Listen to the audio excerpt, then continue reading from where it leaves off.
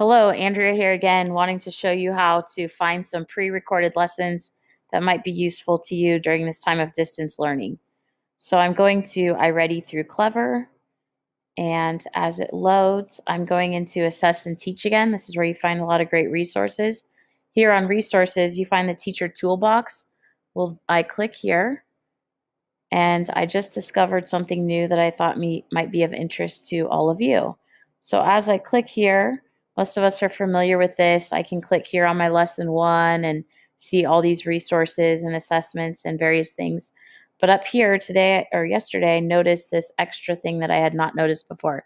It's called Develop Session Video Library. It's a special resource I believe they made in Ready Math just for distance learning.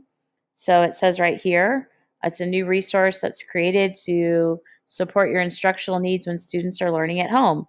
So for example, I clicked on grade 5, and here I found all these resources, like basically pre-made lessons you might want to use as a flipped classroom model, or you could use possibly for reteach. I know some of them are a little difficult, as my unit is about volume and it's telling them maybe they have unit cubes at home, which they don't. But all I have to do is click here. If I'm focusing on lesson 1, I see session 2 has a recorded lesson, and I believe that they're probably adding on to this as we speak. So I click here. Right here, I see a whole session that was made for my grade level. So if I click through it, I see review, I see some student practice, and I know some of us are finding it hard to teach lessons online without manipulatives and maybe without an Elmo or something like that. So this kind of gives an extra resource that might be of interest if you're looking for something that's already recorded to do with your students about the content. And in addition to that, I also wanted to point out that there's a interactive practice available. So if you click here on Assess and Teach and you go into Instruction, Lacey also pointed this out to me, so I have to give her credit. But if I go to Instruction, I see here to Interactive Practice, I can click Math. These are really simple extra practice you can assign to students. So I'm on lesson 1. I see there's only one extra practice for lesson 1 that's available. If I click here, it's going to give me a preview of it. And here it will show me exactly what it's covering and the standards. And I can see exactly what students will be assigned if I click through this. What is the volume of this prism? Enter the number of cubes that make up this prism. The great thing is that it gives students immediate feedback. So say right here, I were to type in 5, which is incorrect. I press done. It's going to tell me I was incorrect.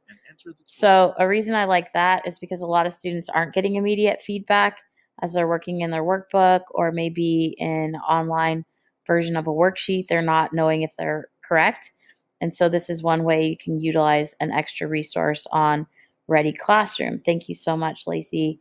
This has been so helpful, and I hope it's helpful to the rest of you out there as well. If you also want to find any of you can't actually tell how they do on this interactive practice, but you can tell, in fact, how they do on their comprehension checks. So I forgot to mention this in the first video, but if you go to reports and then comprehension check, you'll see how they did, the status, and then their results. It tells you exactly how each student did. So I'll pull up my report here. It even tells me question 1, people struggled with. Tells me overall the average score was 75 on this particular check. You can see I've assigned multiple checks, so I can scroll through and see which one I want the data on. But here it tells me that this student here missed the second one. As I go down, it's telling me this person partially understood number 4, but not fully. So you can see how helpful that would be as a teacher going through distance learning and wanting to find a quick way to assess student needs. Thanks. That's all for now.